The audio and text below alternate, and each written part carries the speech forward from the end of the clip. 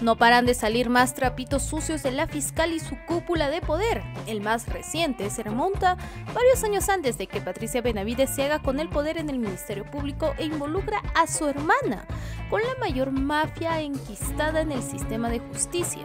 Sucede que la hermanísima Benavides tiene audios con el cabecilla cuello blanco Walter Ríos. La magistrada pidió al expresidente de la Corte Superior del Callao que remueva a una jueza de la sala que integraba porque era muy lenta y no la iba a dejar avanzar a la velocidad que deseaba. La cercanía con Ríos se intuye del saludo coloquial con el que abre la conversación. Hermanito lindo. ¿Aló? Hola, Mónica. Hola, Walter. Ah, sí. Muerde el cebo. Hermano lindo, me dice que todavía no ha llegado al despacho, pero quería, como me estoy yendo un rato a la cuarta, quería pedirte un gran servicio. Dime. Me dice que has puesto para acá, para la segunda, a Rocío Vázquez.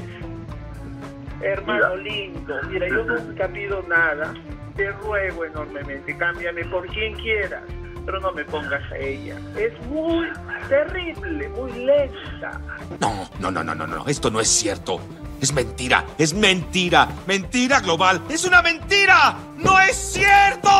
¡Qué bonita familia!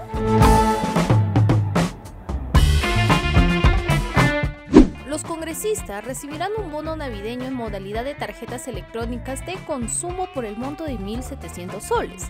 Llama la atención que los parlamentarios reciban tantos beneficios económicos a pesar de su baja aceptación y de la recesión que atraviesa el país.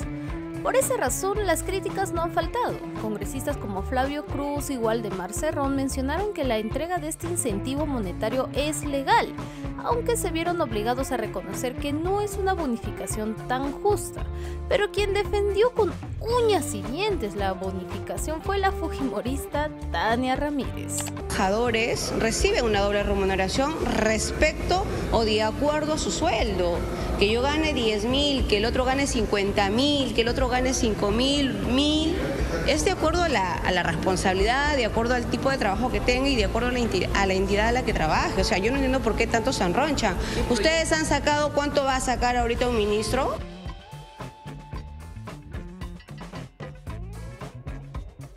Para cara dura, Tania Ramírez.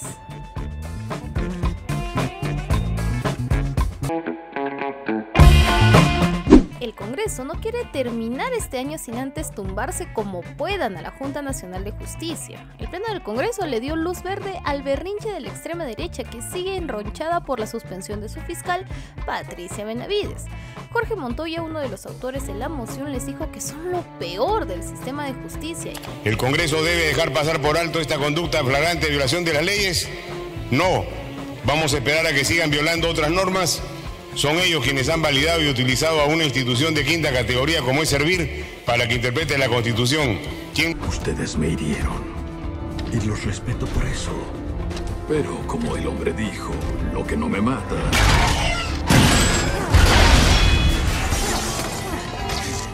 solo me hace más fuerte. Justificado la feroz campaña mediática contra el Parlamento para proteger a estos magistrados, quienes son operadores de determinados sectores políticos que manejan gran parte del sistema de justicia y el sistema electoral. Por esta razón vemos con estupor cómo inscriben al partido político de un asesino de policías que se levantó contra el sistema democrático y que además ha confesado ser consumidor de drogas y marihuana.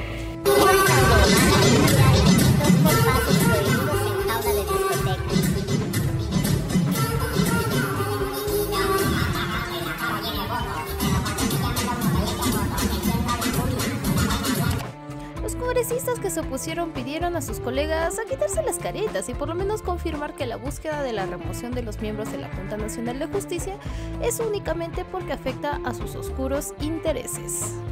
Señores, admítanlo, ya es ex fiscal de la Nación. Sostiene solo para amedrentarlos porque ya desmintió el presidente de la Corte Suprema de que nunca fue presionado. Así que yo espero que todos votemos en contra y no nos hagan perder más el tiempo, señor presidente. Aquí hay que decirlo con claridad, señor presidente. Aquí es una respuesta para aquellos que no están de acuerdo de que haya una investigación a la ex fiscal de la Nación, Patricia Benavides.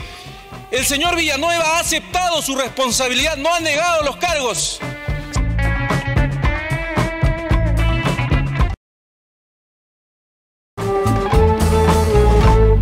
Eso fue todo por hoy. Si deseas saber más de esta y otras publicaciones, visita nuestra página web o nuestras redes sociales. El Búho, la mirada del interior.